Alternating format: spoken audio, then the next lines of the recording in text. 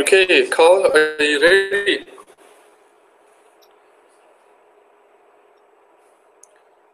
Guest Kabir, go ahead. Okay, so are we live on YouTube or?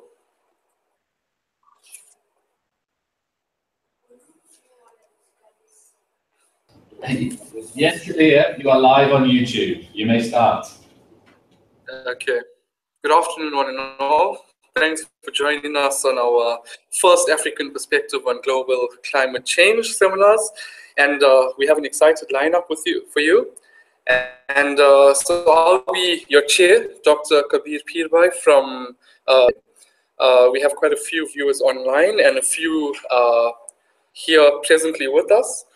And yeah, so I would like to invite first Dr. Carl Palmer to give us a small overview and some of his suggestions on this topic. And yeah, very quickly, Carl, before we kick off with our presenters who are eagerly waiting to deliver their presentations. Okay, thank you very much, Mr. Chairman. As Kabir introduced me, my name is Carl Palmer. I am the Access Education and Training Manager. And it's my pleasure to welcome you to the first of the African Perspective on Climate Change seminars. I'm very excited to introduce everybody to this very innovative new seminar series. It's innovative for two reasons. Firstly, in this format, the seminar is not being held anywhere specifically, but also everywhere at the same time. I'd like to welcome, we have groups around the country. I know that we have 2 in KZN, 3 in KZN. We've got Durban, Maritzburg, and Mpangeni. We've got 1 in Venda, we've got 1 in Wits. I'm sat here with a group in Cape Town. I'd like to request that all of these locations should be a center for discussions so that we can actually talk about the ideas raised and keep the conversations that are generated going. I'd also encourage each group to ask questions. That can be done by through the chairman in each room. We also have people watching live online, so welcome to everybody who's watching from the comforts of your own computer. Welcome to all of you. You're also obviously very welcome to ask questions. You can use the little instant message down the side of the YouTube window in order to type your questions in. It's also innovative in terms of content. This is a multidisciplinary seminar which looks to draw different disciplines together around the idea of climate change, South Africa and the seasons, and looks to ask what each discipline draws from each other and what each discipline can give towards the other disciplines in solving problems around Earth system science. I don't want to talk for too long, but as I say, the whole point of this really is key around starting discussions nationwide with different scientists from different disciplines. So I really, really hope that that comes through and that happens. You can also, after the workshop, still comment on the abstracts, which is also linked to from the YouTube page, and so we can keep the conversations going there. Suffice to say, I look forward to some interesting talks, some interesting discussions, and welcome everyone to the seminar. Thank you.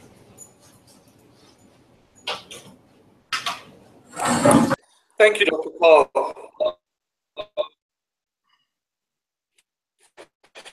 So we have who's all hanging out with us from the P.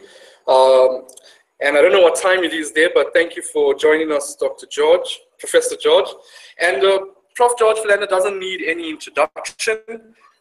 We all know that he's kind of the person or the reason why we all part of the Access group. He's the one who actually initiated the project, and his expertise speak for itself. So he's going to speak about a little bit about how can scientists contribute to alleviating poverty. And I think that's a really interesting talk here in South Africa because it's one of our highest South African priorities to alleviate poverty. And through his work, he can talk about things like the discussion on the nature of science. So I don't want to speak about too much of its practical benefits, and I'll let Prof Philander do that for us, and see how he can contextualize his view from an international view to a local African perspective on global climate change. Over to you, Prof Philander, and you have 20 minutes, and I'll step in closer to the end of your talk. Thank you.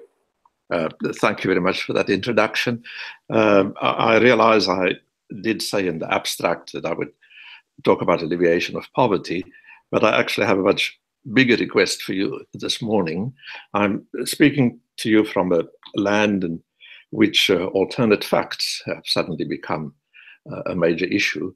And it seems to me that science itself is in danger, is in serious trouble here. And it's in serious trouble in most wealthy countries. We now have, and not just in the US, but in England with the departure from Brexit, potentially in France, Germany, we have people who seem to believe in what I would call alternate facts. In particular, we as scientists are regarded as presenting just another point of view, another discourse, whereas we scientists ourselves believe that we're engaged in the search for objective truths.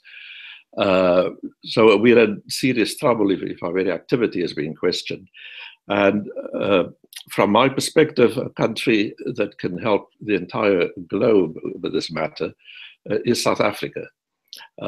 What we have at the moment is an extremely polarized state of affairs. And I'll just confine myself to the polarization as regards global warming. Many of us think that the habitability of the planet is being endangered by various government or failure of governments to act. And if we are regarded as simply presenting another point of view, the consequence is paralysis, that nothing is happening. And it seems to me, when dealing with a very polarized state of affairs, the country to turn to for assistance, for advice, is South Africa. South Africa in the early 1990s came to the attention of the whole world for the way in which it dealt with a highly polarized state of affairs. But it was coming to an end. Mandela became a president, but people started immigrating. I'm under the impression something like 1 million highly educated young people left South Africa during that time. Everybody was expecting a civil war. And Mandela succeeded in impressing the entire world by the way in which he succeeded in preventing this. So given that we have this very polarized state of affairs, what can we learn from Mandela's activities? And one striking example with which all of you are familiar was the 1994 Rugby World Cup. And what Mandela did on that occasion is use sports for political purposes. This is very common in many countries. Politicians use sports for their own devices. What was unusual about the South African situation was that rugby was basically a symbol of division. It was a symbol of oppression. It's at the time was a game played by white youths. And how on earth could Mandela succeed in transforming rugby from a symbol of oppression into a symbol of unity? And there's a movie, I needn't tell you the story, there's a movie made about it called Invictus. But one thing Mandela immediately realized, he needed the country to support the rugby team. He thought that if South Africa could win that World Cup in rugby at the time, it would unite the country. However, Black South Africans were heavily opposed to this idea. They would not support rugby. How did Mandela persuade them to change their minds? And he did it by realizing that you cannot love that which you do not know. And if you know nothing about the rugby, there's really no reason for you to like it. It seems an extremely boring game. And what Mandela did was to get everybody acquainted. You'd have to know the rules of the game. You'd have to know the strategies. You know, have to know the stars. And if possible, you should try to play the game. And so he sent some of the white players into the townships to help propagate the game. We all know how it ended with the team winning, and for a period, South Africa was a transformed country. Something similar happened in 2010 with the World Cup in soccer. But my point is that Mandela succeeded by democratizing rugby. Unless you can get everybody engaged and involved, the polarization will continue. And I want to submit that we need to do the same with science, that science at the moment is perceived as an activity for the elite, for nerds, for very special groups of people.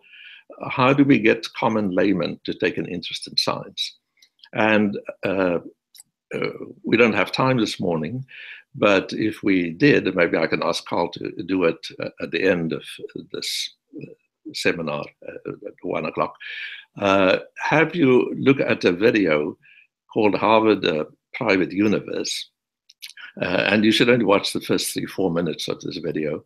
It's a video in which students at Harvard University are asked a very simple question: why is summer warmer than winter? And a voice in the background tells you that of 23 students asked this question, 20 gave the wrong answer. And this caused consternation at Harvard.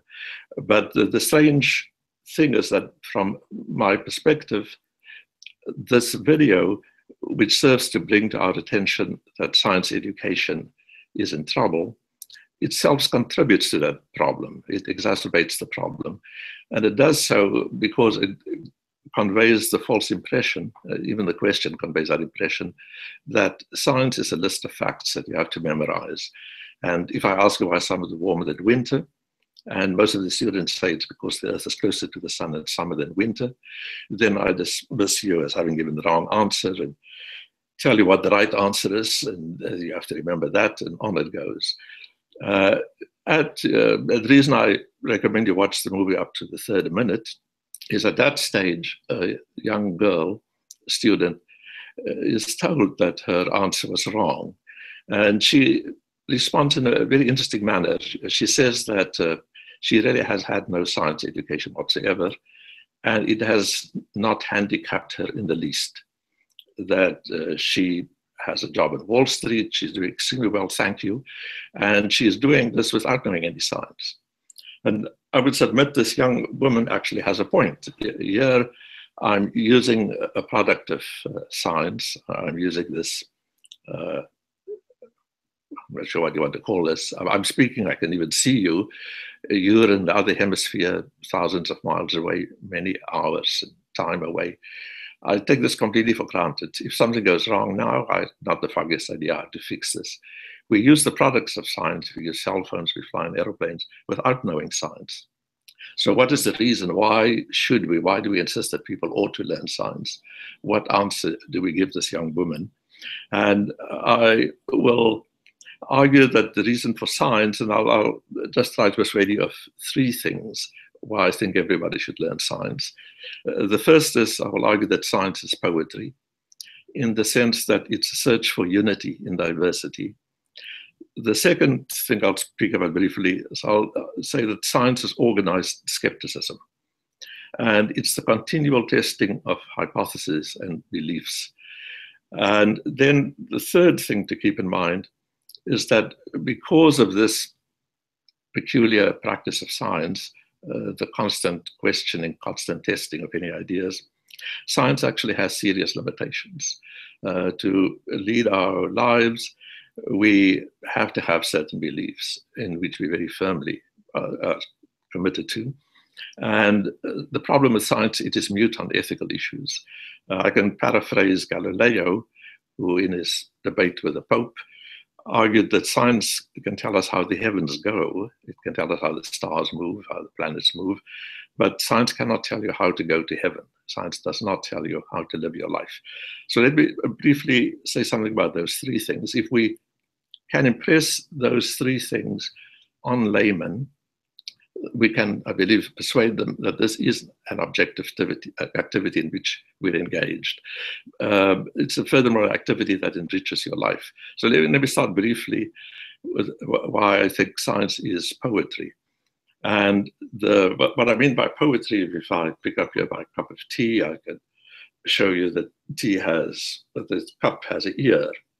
And why on earth do I use the word ear to discuss this feature on the cup? Ear is also what I have in my head here. And so I'm looking for unity. I could simply saying that certain body parts which everybody is familiar, which everybody has. This cup has the similar feature. I can argue that the table I'm sitting at has legs. Obviously, humans, animals have legs and they use it to walk and so on. But it's another example of how we look for unity in very diverse phenomena. So in the case of science, the students are asked why is summer warmer than winter. And so their attention is really the seasonal cycle. The seasonal cycle is enormously diverse. In Cape Town, it rains in winter. In Johannesburg, it rains in summer. In Knysna, it rains throughout the year. If you go up the west coast of South Africa, it practically never rains. Enormous diversity in seasonal cycles. Everybody experiences a different one. And yet we can come up with a fairly simple explanation. It will turn out there are really two reasons for the seasons. The one is that the Earth's axis tilts, and the other one is that the Earth's orbit is eccentric. So if we go back to the Harvard students, we can tell them that given this diversity of seasonal cycles, we can find the unity of it by coming up with an hypothesis, a simple one that unites all these diverse phenomena. They propose that the Earth is closer to the sun in summer than winter. So rather than dismiss them as being stupid and idiotic, let's take this seriously. And so I will ask one of the students at Harvard to call Carl in Cape Town and inquire of Carl, what is the seasons like in your place? You'll quickly discover that this hypothesis must be, if not wrong, it cannot be the end of the story. It turns out the hypothesis that this goes to the sun in summer is not wrong. It's simply that it's inadequate. It's only part of the reason. We can, by simply using email, making inquiries, we can discover that half the planet has summer when the other half has winter. We can also discover through the web that the Earth's orbit is indeed an ellipse. Copernicus knew that. And we are closest to the sun on the 3rd of January. So in South Africa, that answer may actually be correct, that January should be a summer month. That is the case where you are. It's not the case where I am. My point is we're actually making progress. We can go to the next one. We don't have time to go into it. Somebody will say, oh, the Earth's axis is tilted. How do we test this? All you have to do is take a picture of your shadow at noon every day for a few days. From now until July, you'll find that your shadow will be getting shorter and shorter. Me sitting in the northern hemisphere will find that my shadow is getting longer and longer, though maybe it's the other way around. At any rate, from such simple observations, it's possible to establish that the Earth's axis does tilt and that we have occasions called solstices and so forth. My point is by a very logical procedure, we can establish certain facts. We can develop a calendar, absolutely wonderful scientific product. Through the organized skepticism, this valuable tool is produced. The calendar, what's intriguing about the calendar is the naming of the months. December, Dese literally means 10, and so December ought to be the 10th month. November, Novo is 8, ought to be the 8th month. I'm sorry, that's October is 8. What has gone wrong? But it simply is a reminder of how science by trial and error gradually converges onto more and more accurate truths. So I feel that we can establish science as poetry, science as organized skepticism, and then finally, what is the serious limitation that we have that science cannot cope with? And it's simply that science can tell you when winter starts, or when summer starts, when you should plant, when you should harvest. Science cannot tell you what you should plant. Right? Science can tell us that global warming, increase in CO2 is a problem, but science cannot tell us how we should deal with that particular problem, because all sorts of subjective factors come into play. I would argue in rich countries, such as the US, global warming ought to be a high priority. In poor countries, it becomes a far more difficult issue. Poor countries, the highest priority is alleviation of poverty. And what should the response to global warming be? And I would submit the response to global warming should be to use it as an educational tool, that it should be a tool to alleviate poverty. The key to alleviation of poverty is education. And if we can use a phenomenon such as the seasonal cycle for that purpose, that will be absolutely wonderful. This has actually started to happen in South Africa with the benefit of large numbers of planet years. I'm sorry. Anyway, with the benefit of large number of planet years, we've developed the Habitable Planet workshops. I'm still astonished by the response of the students. If you listen to them speak, they seem completely sincere when they tell you that this has transformed our lives. I'm hoping Rob Donoghue will tell us a bit more about this shortly, how this was achieved. But my proposal, and I've sent Carl a short summary, typed it out in 2 pages. He can distribute it to all of you. What I would like to see South Africa do is take the lead on a new perspective on global warming, a new perspective on planet Earth. Global warming is such a polarizing topic. It would be best to propose a project that turns to something we all experience, namely the seasonal cycle. It happens whether we like it or not. It's a very apolitical phenomenon. It's a marvelous tool for teaching science. It's also a marvelous tool for bridging divides. As I said, different people experience different seasonal cycles. Their response to that huge climate change depends a lot on their customs, on their history, their beliefs, their backgrounds. So it's a lesson in how to be compromising when we give advice on how to deal with the seasonal cycle. I think I've conveyed the essence of my message, which is that the world at large, and especially the rich countries, are in serious trouble at the moment. We've succeeded in making global warming such a polarizing topic that it's not possible to have objective discussions of this. If we could shift the topic to something such as the seasonal cycle. Hi, Prof. I get the impression the chairman is trying to tell me something.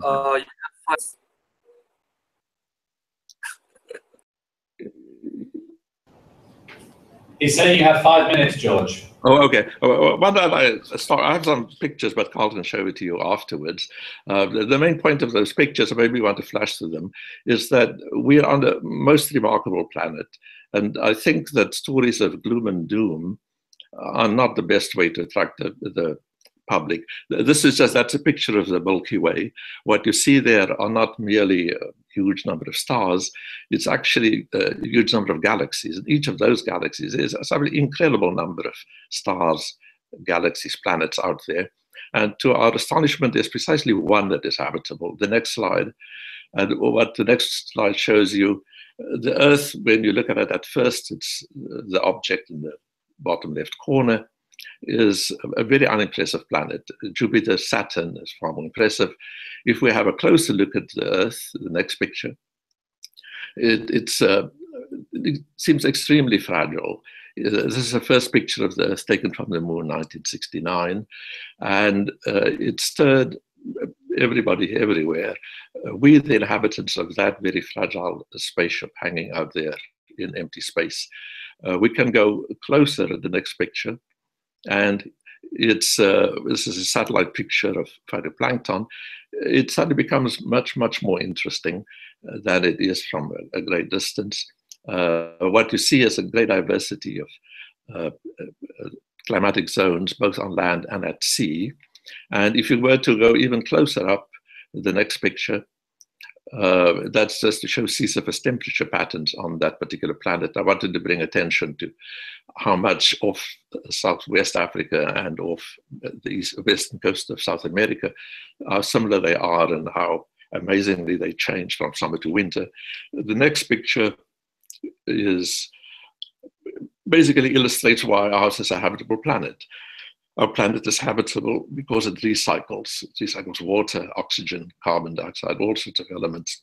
What you see in this picture, you see snow on the mountain, you see a cloud, you see trees that can be there only if they have water. So there's a hydrological cycle you can infer from that. And it's a fascinating cycle. Water can come in various forms. We see all of them there. The trees are symbols of the most important chemical on the planet, namely photosynthesis. And the beneficiaries are mammals, the elephant, close relative of ours. The next picture shows what's probably the most important chemical reaction. The message I'm trying to convey is that we live on this absolutely amazing planet, that we should take care of it because it is so amazing. Rather than approach the public with stories of gloom and doom, imminent disasters, we should try to take care of the planet because it is astonishing. As in the case of rugby, they have to learn about this particular, why the planet is habitable. I feel South Africa has succeeded. If we can do this in the context of a project with the seasonal cycle, I see South Africa as the only country that can actually take the lead in such an approach. I'm not saying anything is wrong with the current approach to global warming, but I feel it needs a complement, a different approach that appeals to optimistic side rather than stories of gloom and doom, stories about how amazing we are. I'm going to leave it to, I hope Prof Donoghue will tell us a bit more about the seasonal cycle and how it has succeeded in conveying this message. So I leave it at that. Thank you very much.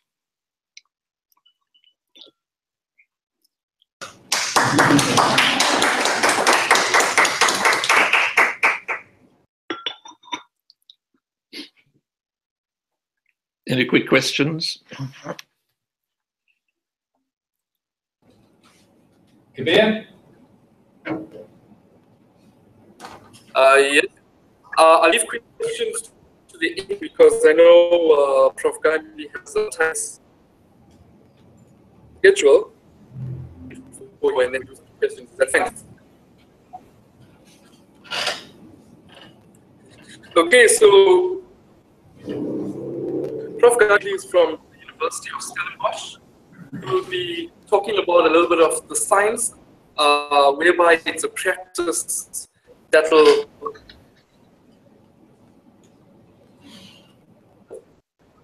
questions and they threaten the status quo of science. Just by that stage, it sets the scene to what his talk's going to be about and what we want to know. And what I want to say about Prof Guy is that internationally recognized experts in the field of biodiversity and global change. 60 articles published, including such as Nature, Climate Change. Congratulate him for getting his NRF rating. He's now an A-rated scientist.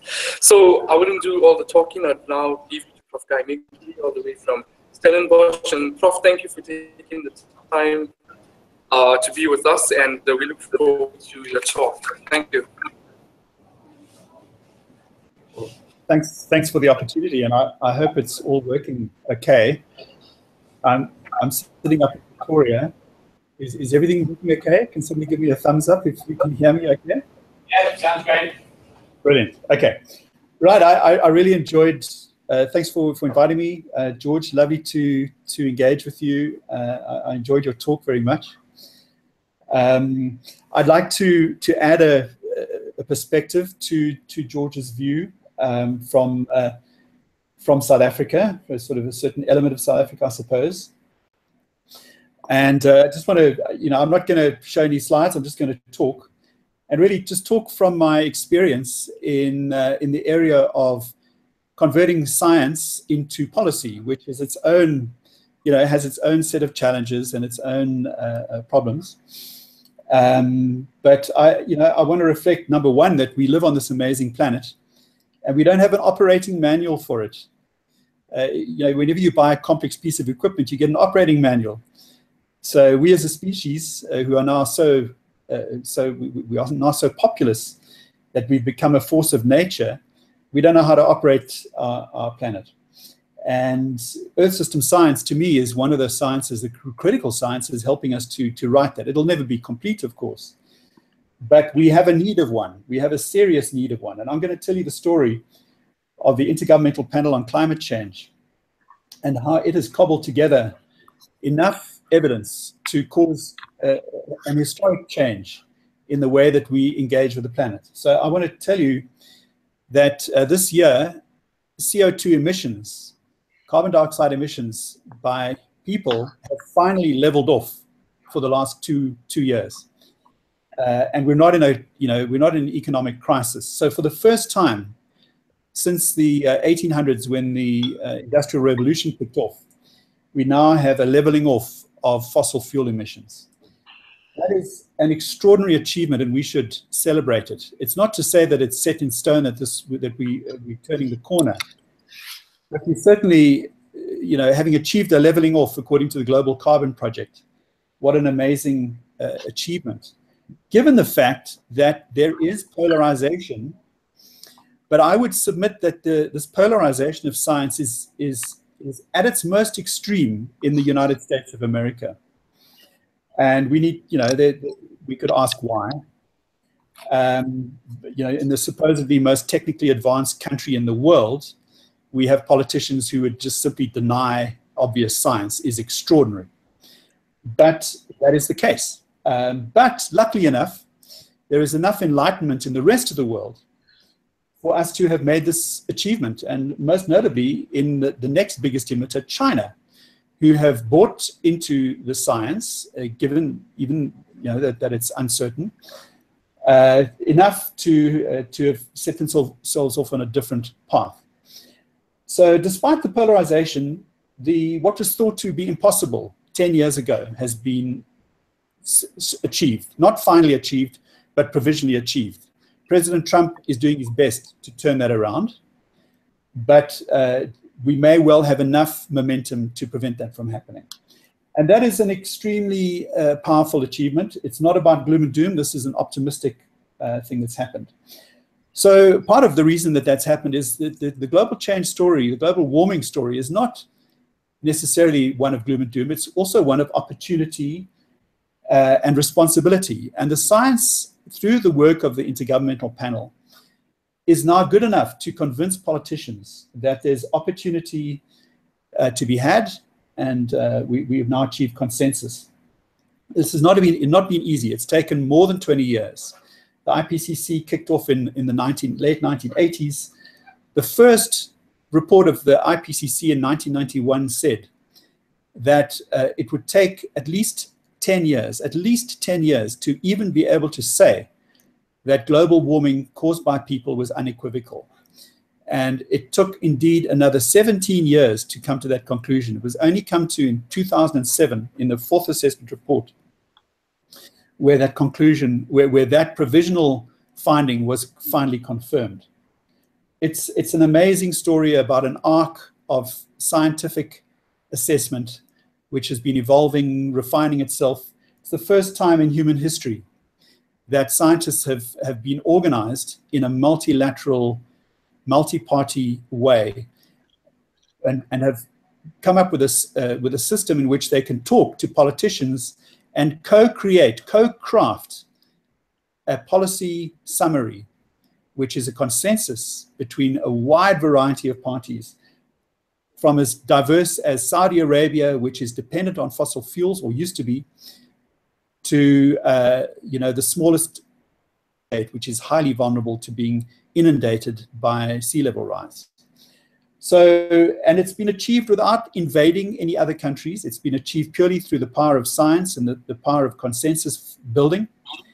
It's taken 25 years, but we have a Paris Agreement, and President Trump can wiggle around as much as he likes there seems to be enough consensus in the world to continue. So the USA is making itself irrelevant.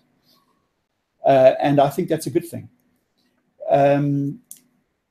In some ways, it's a terrible thing in other ways, because we owe a huge amount of our knowledge to United States science and United States taxpayers who have funded that science.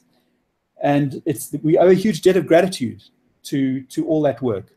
And it's a tragedy that this is being stomped upon by an illiterate, scientifically illiterate administration. Maybe they're not scientifically illiterate. Maybe they know exactly what they're doing. Nonetheless, we are still in a very critical stage. The methane cycle is not stable yet, and we've got ice melt underway, which looks very ominous. Nonetheless, overall, there's enough optimism to say that a doom and gloom future is not set in stone. And but we have to inform, we have to warn people that unless we paint the doom and gloom picture, there's not enough incentive to steer away from it. So that we've got to find the balance between communicating the message and not frightening people. So that's a very tricky thing to do. And I just want to say, South Africa has played a key role in these negotiations. I think it's an underappreciated story, because South Africa bridges the two worlds of the developed and the developing. We have played a very significant role in bridging in the negotiations and helping to find consensus. And I think it's an extraordinary achievement for South Africa. We punch above our weight in the IPCC. We have many more scientists involved than even many developed countries. And I think it's a great thing to aspire to. So, and South Africa is also a great natural experiment in climate change. We have an amazing country to look at the impacts and implications and adaptation responses. So I just want to say that science may be in trouble in some parts of the world, and I think that's deeply to be regretted. But there is enough enlightenment, I think, and I hope, for us to be able to see the light and to move forward into a new era. And I certainly hope that the USA comes to its senses and joins the world again. But, under George W. Bush, they went in the wrong direction. Under Barack Obama, they moved back into the right direction, certainly on these issues. And we don't know how things are looking, but certainly through the appointments of the Trump administration into the EPA and other really critical appointments, it's not looking as though this is an era of environmental enlightenment. And I just hope that we can maintain the momentum in the international space and tell it like it is and speak truth to power. But I want us to celebrate what we've achieved, to celebrate the science behind it, and to acknowledge that in spite of polarization, we can make progress. And I would really like to see that this message is communicated more widely in South Africa and more appreciated. So it's not seen as an elite thing. I think that's a great pity. Nonetheless, that's all I want to say. And thanks very much for listening. And I've been so glad to be a part of this story, and I hope to remain a part of it for some time to come.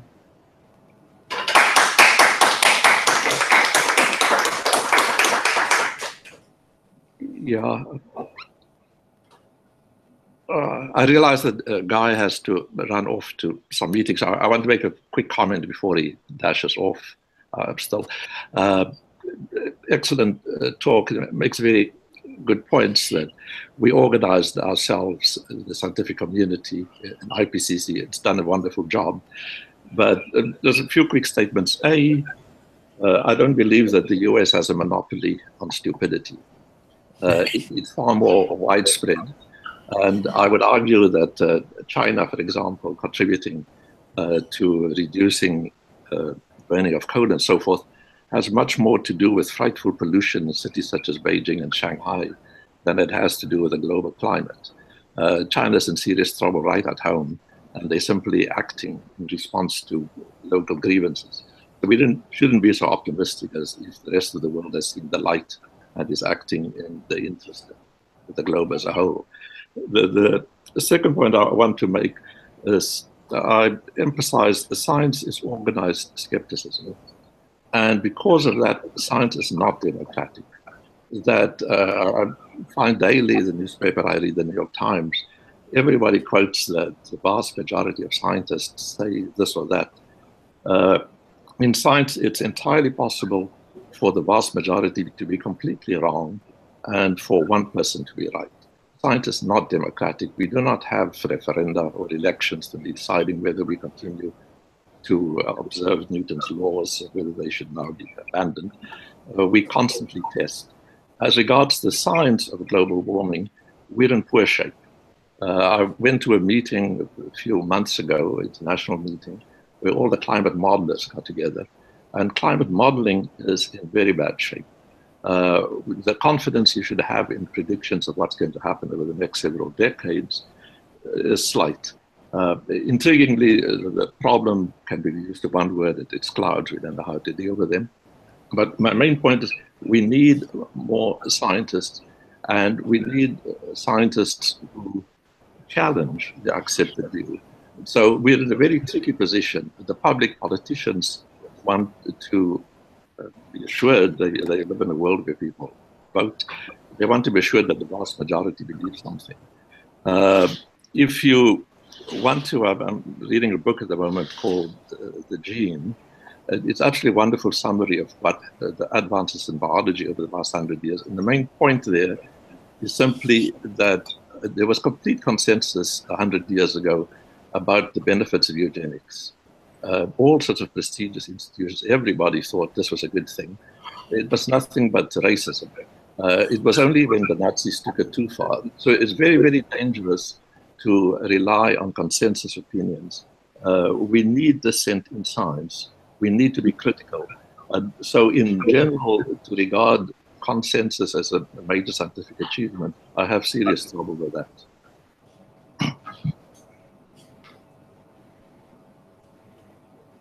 Well, can I come back on that? Sure. By consensus, we're referring to political consensus. That actually, no, I'm referring to IPCC consensus. It's not in science interest to have referenda.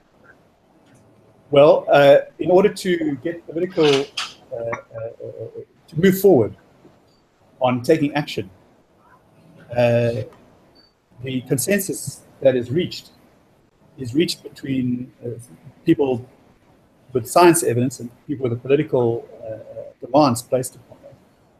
So it's really it's quite a strong, ethically defensible consensus. So how confident are we, and how confident are we in the light of the science and in the light of the political demands that certain actions need to be taken? And that's the consensus. So the science, you never have full confidence in any scientific finding. We know that.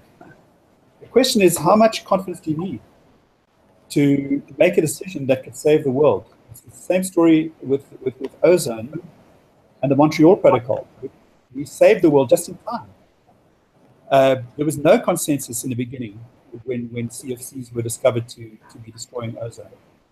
But that consensus built over the course of a decade. And we now know that we dodged a bullet. So how much is needed is the question. It's a question of taking decisions in the face of uncertainty. Science contributes to that, but political demands also contribute to it. And there's enough consensus. The models may be poor, but we don't only rely on the models. We rely on historical understanding. We rely on fundamental physics.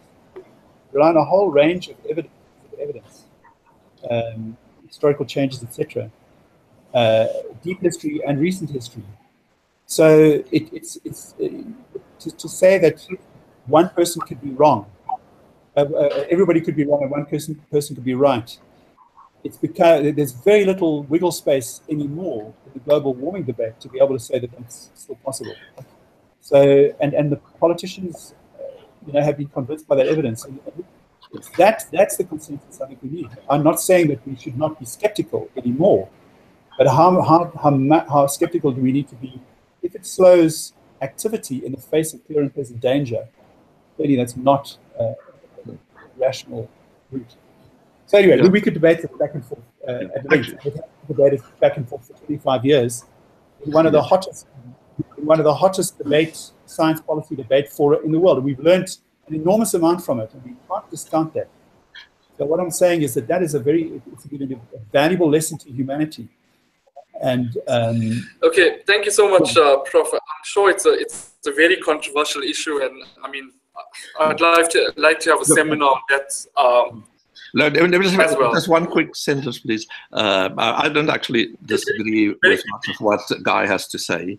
All I'm pleading for is that we need to continue having tests, and that a very obvious test is the seasonal cycle. So I'm hoping to get Guy's support is that we can have stringent tests for our models by looking at the signal that occurs reliably.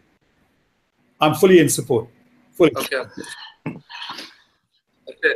I'm sorry, I'm going to have to stop you there because we have to continue. If we don't start now, we'll never make it in time. Thank you, Prof. Lovely to see you, George, and congratulations on your Thanks. Fantastic. So, can I continue? Thank you. So, we have Prof. Albert Modi talk on his perspective, or his research perspective as well, on African perspective and global climate change challenges. But unfortunately, Prof. Albert won't make it due to his unwell. So we wish him a speedy recovery and apologize for his absence. We have Prof. O Donoghue, Professor Emeritus at the Environmental Research Center from Rhodes University. And I think we're quite privileged to have him at the University of KwaZulu-Natal. And so Prof, he looks at environment processes of learning-led change. And he has contributed to the Habitable Planet workshop or program, and has been excited on how it has stimulated the learner-led social movement. And I'll let Prof do most of the talking, but through his studies, lecture here today, he will convey some of the sense of how South Africa or Southern Africa is a special place, and how our people and landscapes hold an exciting social ecological capital for learning, very important in our whole nexus in our environmental systems. And without further delay, over you to Prof. Rob for his lecture. Thank you, Prof.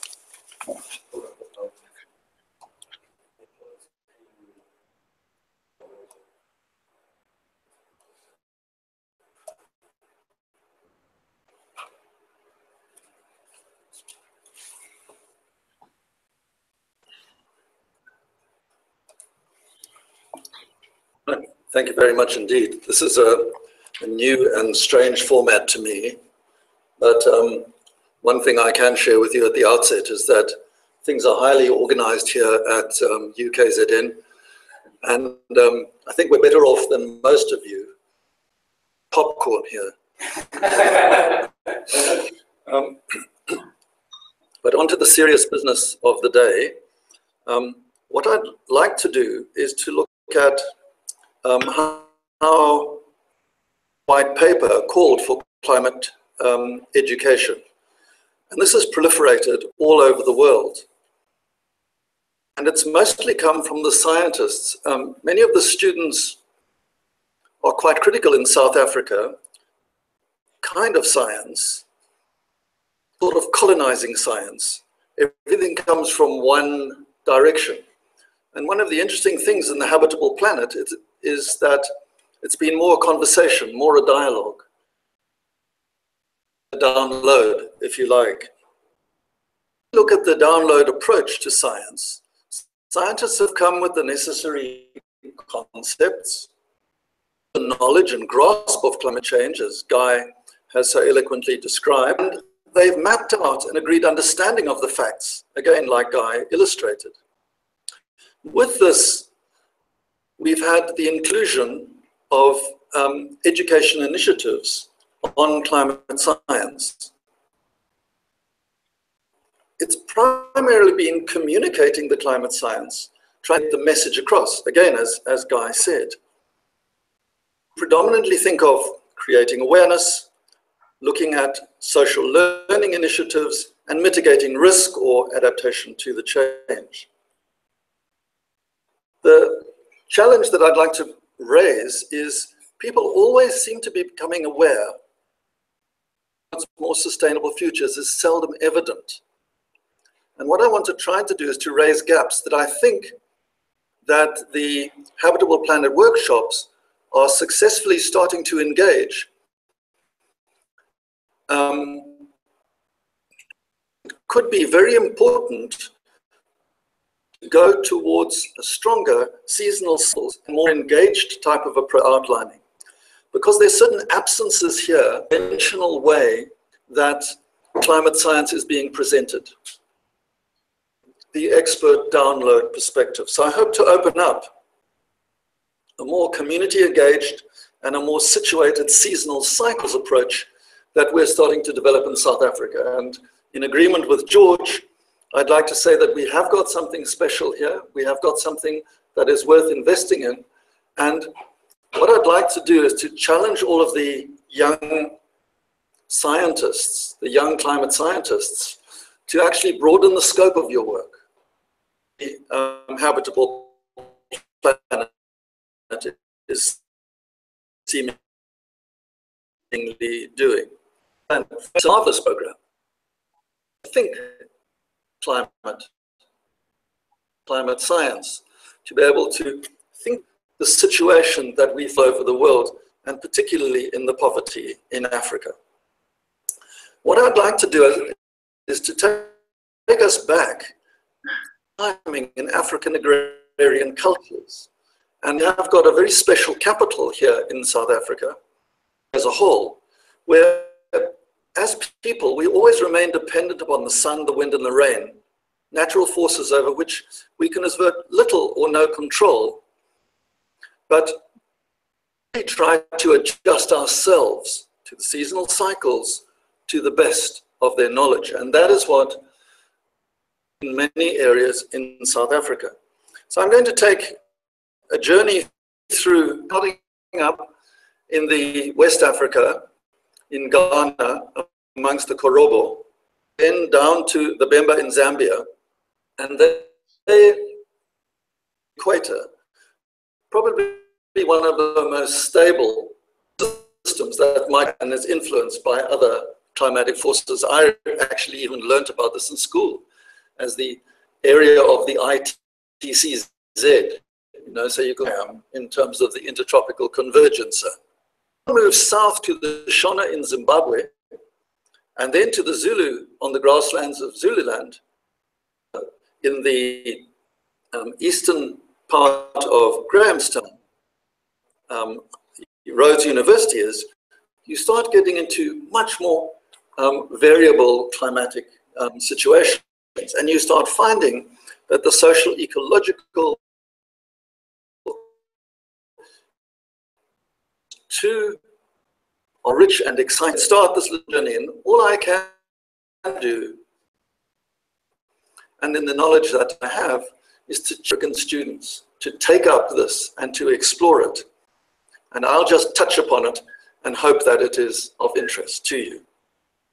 So let's look at early African social ecological alignment with the seasonal cycles and look at some evidence, starting with the Korobo in Ghana, where tracking the movement of the sun until it shone through a crack in the rocky hillside was a long established, a long durée process in this part of the world. And just would read the cyclical process alongside the associated building of the rain-bearing clouds, enabling them to align the seasonal planting with the arrival of the rainy season. Long established system, of course, in a very, very stable climatic area. Now, on the other side of the equator, one finds the Bemba in Zambia. Similar habitat, more forested, and you find that there's the chitamene, slash and burn agriculture in the leached forest soils, vilified in the colonial process as an inappropriate and destructive form of agriculture. This also included, in terms of the recent work that's been done, a long fallow cycle for ecosystem recovery, and of course also included the fire control of the soil nematodes. And of course, with the armyworm at the moment, these kinds of small-scale control systems developed could be very, very interesting to explore. Fundiquilla is a biochar process that developed with the changes that occurred in Moyombo woodland, where people with the culture of the chitamene started to produce much more biochar processes using bushes and also grasses. The effect of enabling to persist within the seasonal variations that occurred. In Zambia now, the rains are coming in December, where they normally arrived in November. People within this change are able to adapt to it. And today one's got hybrid biochar systems, still including intercropping, which has been long established in these forested areas. Moyombo continues into northern part of Zimbabwe, and there you find the Mashona people, and they had a fire-shaped woodland pasture system as opposed to an agricultural system. And that was really interesting because the summer pastures were supported by the dapple shade and the nitrogen-fixing woodland trees, and the more rank pastures were in the open, providing thatching grass for the homes and supporting herds all year round. But during the summer season, with the rain and with the nitrogen, the nutrient grasses were in the shady area where the cattle could persist, even in very, very high temperate areas in these areas. Now, as we move further south and east to the Zulu, and here I am in KwaZulu-Natal, where we have the wonderful grasslands that were created burning cycles, we find a similar pattern of seasonal burning, expanding the grasslands of Zululand over many generations. And these grasslands supported very, very large populations, herding culture,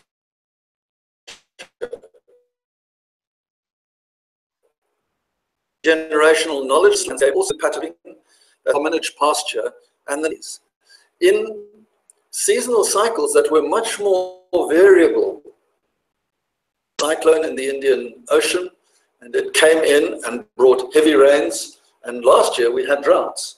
So you start getting to high variability. It's the high variability really interesting from a point of view of teaching and learning about climate change. And a little bit more time going further south into the areas of the Xhosa with the climate migration. Their alignment within a very, very variable climatic system.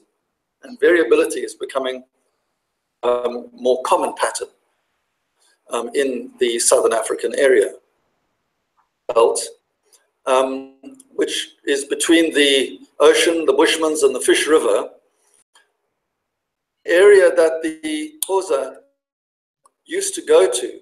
It's to winter grazing or early summer grazing in the Sweetfelt of the Amatola Mountains.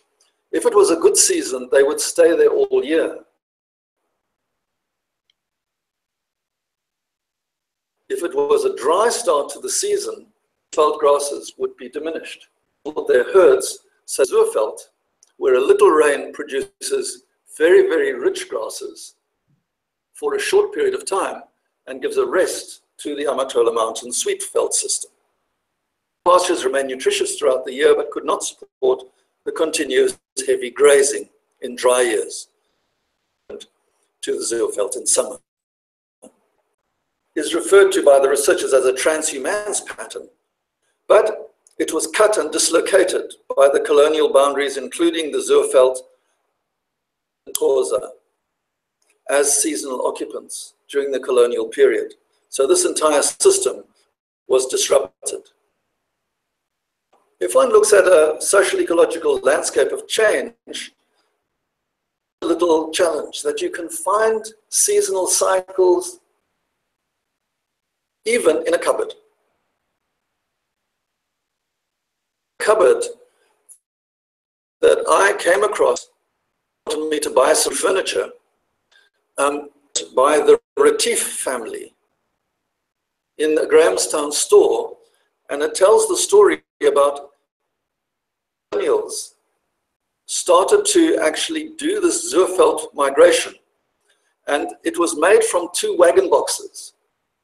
I renovated it, and then I gave it back, family home, where my colleague house now, and it's now sitting there as an amazing memento of seasonal cycles. The wagon boxes and go up to Bushman's Neck with their cattle.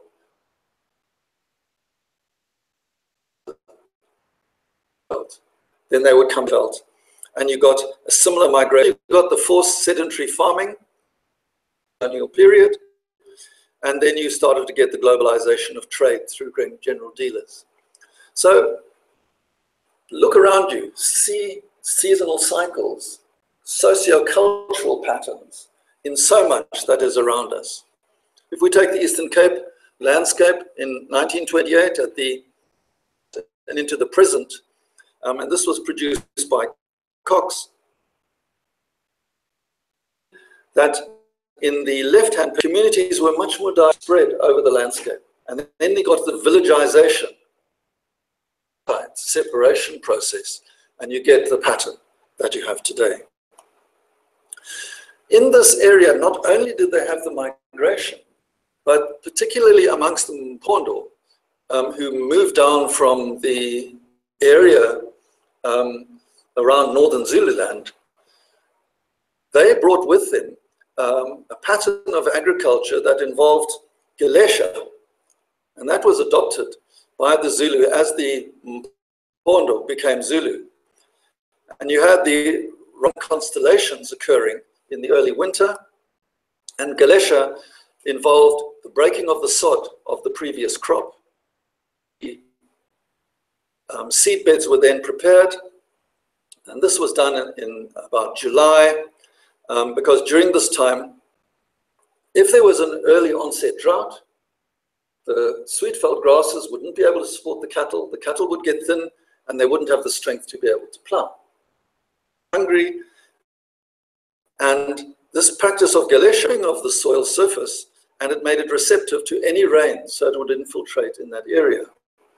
And now in that area amongst the agriculturalists, they're talking about rainfall event agriculture. Event can occur in different times. So you can see that the seasonal cycle adaptations offer us great excitement in terms of being able to undertake research. To pull this together, what does this mean to our climate science? How has the Habitable Planet Workshop been so important? Homi Bhabha notes that narratives of cultural domination fill a third space. So we don't have to have the downloading of science, communication about climate change theory, creative forms of cultural identity that are produced at the boundaries in between forms of difference, and at the intersections and overlaps. And what I want to show is some of these intersections and overlaps that the Habitable Planet has been exploring. Recognize how knowledge structures in culture operate, the shared space between everyday knowledge, indigenous knowledge, and science. And it's in these shared spaces that you start getting the subjugated knowledges, the knowledges of Africa that have been pushed aside, coming back into the story to us. So what does such a thing look like? You get the situated acquisition of knowledge, and this comes into complex constellations where we live. Constellations can be informed by what used to be practices. They can also be informed by modern culture, that George was referring to and that Guy was exemplifying. So when you look at this pattern, you can start seeing that it's really important, if we're going to be working with the seasonal cycles type of approach, that we take into account the science and the everyday, looking across and bringing out social learning. So you start getting the bringing out of heritage being important in landscape. You start getting out the bringing in of climate science to actually deepen that understanding together of the contextual concerns of the future and future sustainability that Guy was talking about. About better articulation within the in seasonal cycles is a very serious area for research, for climate science. Pull it together to leave you with a seasonal cycle approach to climate education is about deliberative learning for situated transitioning. We're in a situation of transitioning in a changing world. And for this, we actually need to engage in situated reasoning, seasonal activities that we're involved in. Whether it's going to the beach, okay? Whether it is in agriculture, or whether it is just in daily life. And we need to bring in the climate science reasoning for the seasonal cycles, as George and Guy exemplified. The recent practice, situated social ecological cycles. These all need to fit together in our climate science. Thank you very much.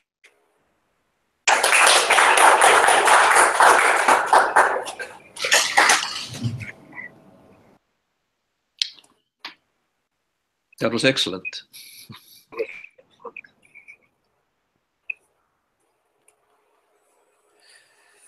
Oh, lovely talk. Brilliant talk. Thank you very much, Prof, for making time and putting us in your schedule. I know you're busy from what I've spoken to you about earlier. And I don't want to take that any way further, but it's just nice to view like now whether they things that you do at home to the larger picture of the Earth system. I'd like to go now. I know we're coming close to our termination time. So for a few questions, I know you have like hundreds of questions on YouTube as Carl, are you there? Yes, hang on, sorry, let me just put the video back. Okay, I've got a few questions. I'm going to have to be a little bit selective because there was a lot going on YouTube. I'll read some of the ones out from online first, and then I'll throw open to the room in Cape Town, and then I'll come to see if we have questions in KZN. So I'll go from the ones online first. Most are for George. I guess maybe we'll catch up a little bit while George is answering to see if there are some for Rob. The first one comes from Basandin Ndlazi, who asks, oh, I can't read my own writing. He says, if you have this separation between science and ethical questions, what do you, George, perceive as scientists' role in ethical issues? Do we have a role, and if so, what? So scientists live in two very different worlds, and it makes life very difficult. The world of science is quite simple. It's objective. There is an answer to problems. It has no role for compromise. If you say that 2 + 2 is 6, and I say it's 8, we don't settle as 7 as the right answer. There usually is an answer in science. And it's entirely independent of race, gender, age, ethnicity. completely different from the world of human affairs. In the world of human affairs, compromise is essential and compassion is of critical importance. And so how do we bridge these two worlds? Our beliefs are extremely strong.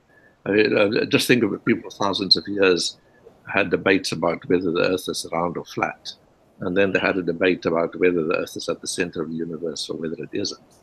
This literally led to wars, people getting killed about these beliefs. In retrospect, completely silly. What difference does it make to your life whether the earth is round or flat? It matters if you're flying an aeroplane around. Or similarly, my main point is that we need to acknowledge that scientists have very difficult roles. They need to be critical, skeptical, objective.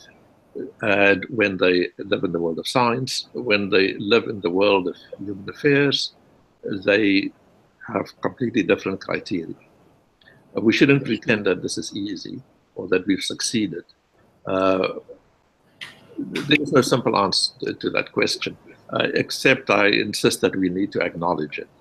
The IPCC is a wonderful thing, but it was created to bridge the divide between scientists and policymakers.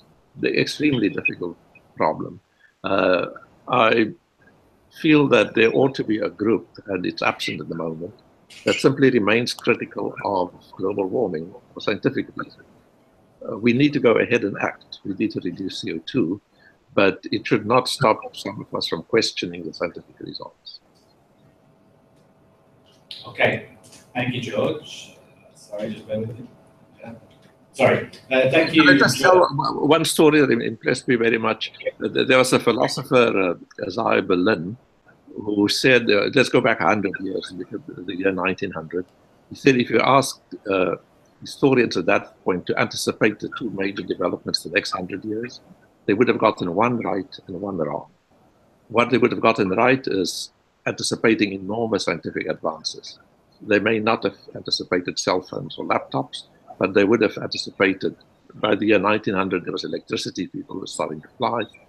Historians would have anticipated scientific research is going to progress enormously. The second thing that they would have gotten completely wrong is events that cost the lives of tens of millions of people. And it was the rise of ideologies. The communists, the fascists, the apartheid regime, all sorts of terrible. And he claims, so the rise of ideologies was not anticipated in the year 1900. And Berlin says there's a link between these two things, that people fall too much in love with science. As I said, science is uncompromising, there's one answer for everything. Then they start to think scientific approaches can be applied to social problems. It happened in South Africa, where a group of people thought that they had the solution to social problems, that it was apartheid.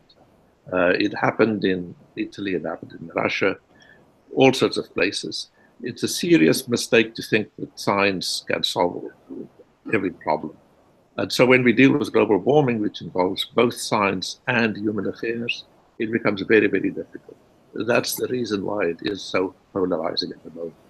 And we need to acknowledge this big divide between how we approach scientific problems and how we approach social problems. I'll stop there. Thanks, George. And I'm going to have to ask you, we have quite a few questions I'd like to get through, so I'll try and keep it brief. But I know you'll enjoy this one. Sue from Sion asks, do you think that therefore that the currency that we assess science by should be moved from number of publications to number of solutions offered?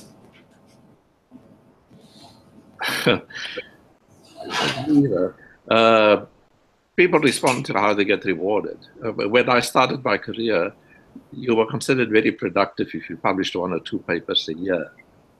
And usually you try to be thoughtful and have some significant result. Nowadays, my colleagues publish readily a dozen papers a year. And this is simply because the university, the deans, and people who hand out rewards believe that they can quantify the number of papers you publish is a measure of how productive, how bright you are, or hard you work. It's a serious mistake. I have no simple answer, but all I can say is they emphasizing simply, we shouldn't confuse activity with accomplishment. You can write lots and lots of papers, go to dozens and dozens of meetings, and actually not accomplish anything. Again, it's not a question I really have an answer to, except that I blame, ultimately, there was a place in Shanghai that started to rank the world's universities. And people are obsessed with tables, who's number one, who's number two. So they rank universities, and I was absolutely amazed that South Africa even pays attention to this ranking. But they're very concerned about where they are on this scale. It's immaterial, the ranking. I know people are obsessed with it, but trying not to pay attention to it. Okay, thank you, George. Dr. Philander from the University of Zululand says, thanks for the exciting insights. What's your take on how you think South Africa should respond to dealing with the problems of climate change? Yeah, I wrote these 2 pages. I propose that you send those to the people who ask questions. It's basically, I see a need for somebody to step forward and to take, to propose a problem that is not polarizing, the seasonal cycle, and to organize something that I would consider bottom up. There are 2 modes of doing science. The one is top down. Some international committee decides on an agenda and everybody follows that. And the IPCC is an excellent example of that. And we do have very ambitious goals, putting a man on the moon or developing huge climate models. That's the approach. There is a complementary approach that is bottom up. Start with small groups of scientists getting together, identifying a problem, working. That used to be far more common in the 1970s, 80s. Since the end of the Cold War, it's fallen aside. Basically, we do science for 2 reasons. One, we want practical benefits, and the other one is simply out of curiosity. You want to know why the sky is blue. Right? Knowing why the sky is blue may not have any practical benefits whatsoever, but it will bring you pleasure. You will have your curiosity satisfied. At the moment, the emphasis with the end of communism emphasizes heavily on science for practical benefits. And I see an urgent need for a country, especially South Africa, to step forward and to encourage people, some small fraction of the scientific community, to simply pursue science for the sake of curiosity. That's my goal, and I feel that the study of the seasonal cycle can accomplish that. It's an entirely, in some sense, obvious signal. It happens regularly, whether we like it or not. And it has many scientific features that are unexplained and surprising. And it will contribute to better climate models. It will bring very practical benefits, even though it may not seem like that. In general, Carl can give you a copy of a book called Little Science into Small Science that talks about the need for these 2 complementary goals of science, science for practical benefits and science out of curiosity. We all understand now practical benefits. I see a need to push the other side. And I'd like to say George, did you see the other side as being more important in attracting students to science, right? Absolutely. Absolutely. Yeah, the scientists are queer people, right? We don't do what we do for money or glory, whatever. We simply do it because we're driven and curious. And such people can make valuable contributions.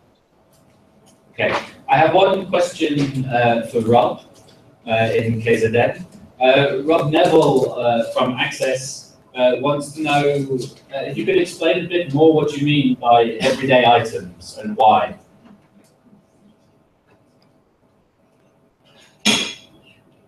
Do you guys follow that in KZN? Didn't get the question. We've lost you. No, can you please repeat the question? Sure. Question is, what does Rob define as everyday objects and why? In his talk, he talked about using the seasonal cycle on everyday objects. Never wants clarity on that, please. Okay. The everyday objects, the life experiences people, the experiences that they make decisions around. The everyday object that I was referring to, which had a particular story. And the idea was that if we can kind of like look into the way we work with everyday things, how these articulate with the season, the dynamics of changing seasons, then we're having interesting conversations that are coming out of our life experience. We're able to relate to our policies work and things to be. So every day bring into the conversation. So they're not just there to listen and learn, they're there to contribute and to build knowledge about their own everyday situation. Okay, thank you, Rob. Lastly, well, ultimately, I'm throwing it over to the room. The microphone is on. Okay, we'll go here then. George, I believe it was George mentioned basically making the United States irrelevant to the conversation about carbon and global climate change. But I would ask, how could you do that with the second largest emitter of carbon dioxide in the world? That's one of my questions. And the second part of my question is kind of, how is that going to work? Every person that I talk to on the street here tells me, why did I move to South Africa? They want to move to the United States so they can live that carbon dioxide heavy and drive a big car, have extra fridges and lots of food and right? They want that carbon dioxide emitting lifestyle, and they see nothing wrong with it. So how can that be irrelevant when everyone aspires to it and the United States is still sitting there emitting all this carbon dioxide? The second question is easier. It's not really, those people don't express a desire to burn carbon dioxide. They express a desire to use energy. And there are other sources of energy, and Guy had a very valuable point. We've actually reduced CO2 emissions by switching to solar and wind and so forth. So these people can have their cake and eat it. They can use all these energy-consuming gadgets, motor cars and aeroplanes and so on. But we have to switch to alternate sources of energy. And we're advancing very rapidly on that. I didn't quite get your first question. So there was a characterization that the United States was going to become irrelevant in the global conversation on reducing emissions and dealing with climate change. And as the second largest emitter of carbon dioxide in the world, how can you make the United States irrelevant is unfortunately kind of the elephant in the room. The United States could easily double its carbon emissions, with poor policies and maybe doing away with the EPA and things like that, right? So it's now the behemoth that's really set to unravel a lot of global progress, in my view. Yeah, if I understood the question, I'm not sure. Carl, could you repeat the question? I'm not sure I read it properly. You want to try, Carl? I'll try. So the question is, how can we write off or ignore the US in the global warming conversation when actually they're one of the biggest emitters? And if Trump goes around removing the EPA, etc., then emissions could double. Oh, I see. Yeah, no, the US is a huge country. It's almost 300 million people. Trump represents a fairly small group. They're very vocal and they're politically very active. So don't underestimate the US environmental movement. It's extremely strong. I wouldn't get pessimistic immediately. Trump's effect on other social issues, I think, is going to be much worse than it is on the environment. So they'll set back a few things. But there's a very, the US also has states, and many states set their own policies. California by itself would be one of the world's richest countries. And it has very strong environmental policies, and it threatens to go its own way. It tends to go. Anyways, I wouldn't be too concerned on that score. The environmental movement there is a very strong one. I have one suggestion. I mean, I thought this whole conference, I particularly liked the Rob's talk, and I thought Guy made very valuable points. We have different opinions, but I want to recommend this rather than 1 hour.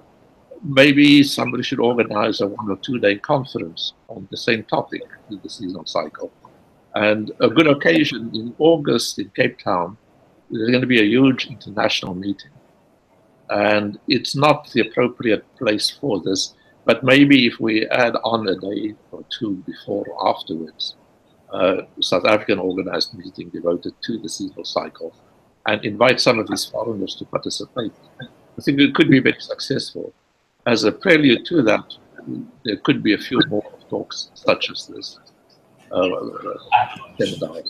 But if something will happen in August, it has to be organized fairly soon. Sure. One more here. Speak up loud. Thank you. Thanks very much, George and Prof Roy. It was very interesting talk. So I just have 2 questions, or like one for you, George, and one for Prof.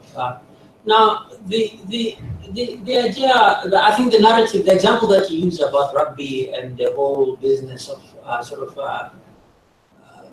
communicating it, that everybody become part of the story in the 1996 World Cup. So you use this narrative as it relates to science, and my question is, there is another question of who's doing this science, and how's being done, which is an important question. So I mean, how are you thinking about what's the bottleneck really of liberating perhaps of this whole idea of liberating how we think about science, or how we should do science? I mean, in the implementation of the seasonal cycle and all of that, because I think.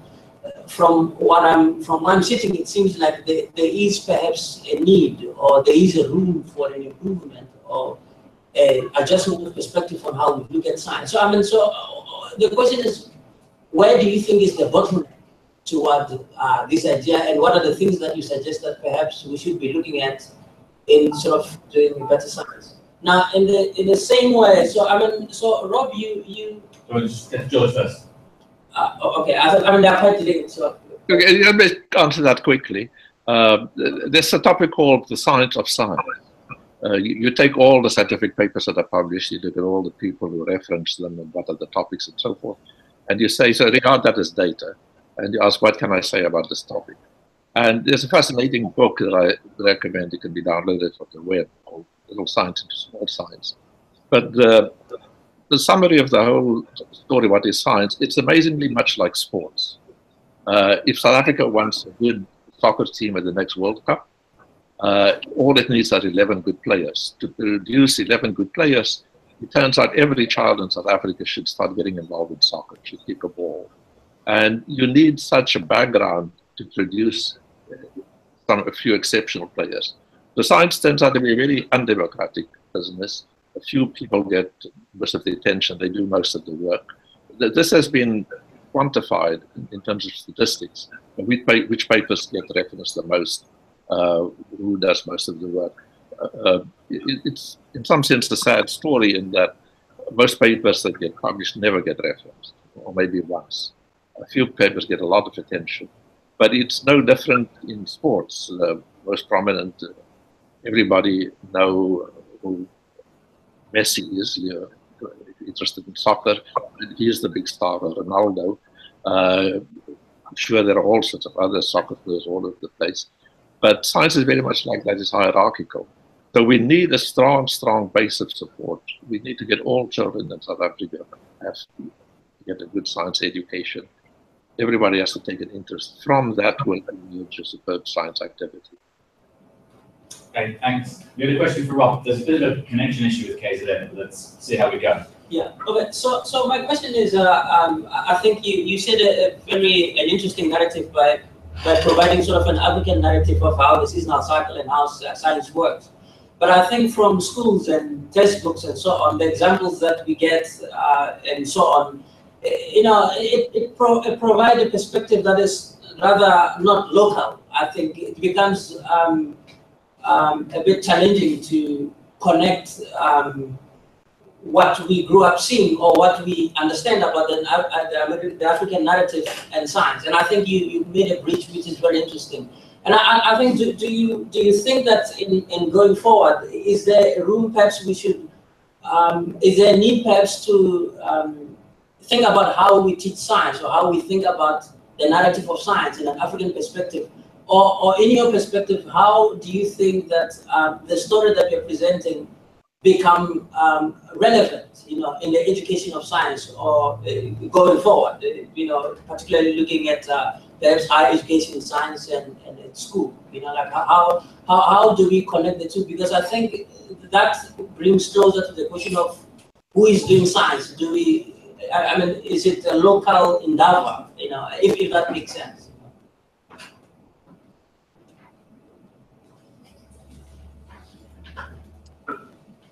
Yeah. The question of the African collocated, how much of the science appears as nonsense. Children. And to understand this, we started to explore how it is. Life experiences have been excluded because of the apartheid education. And we need to look into these. So Carl can share with you a copy of the paper that we've produced to challenge the textbooks. When I was doing to find of cultural orientation, ecological systems, seasonal cycles across the variable climatic regions in Africa, possible to find that information. I managed to get it really by word of mouth with African scholars in the various parts of,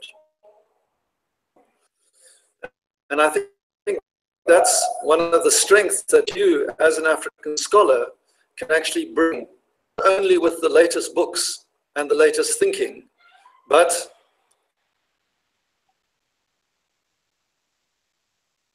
with researchers who are actually exploring the African, and then become writers who are writing the stuff up so that it can actually be disseminated and stimulate the kind of thinking that you're wanting to have, that is making the connection between the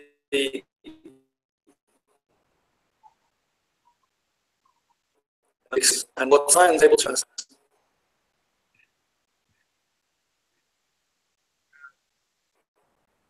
What we do and how we do things better.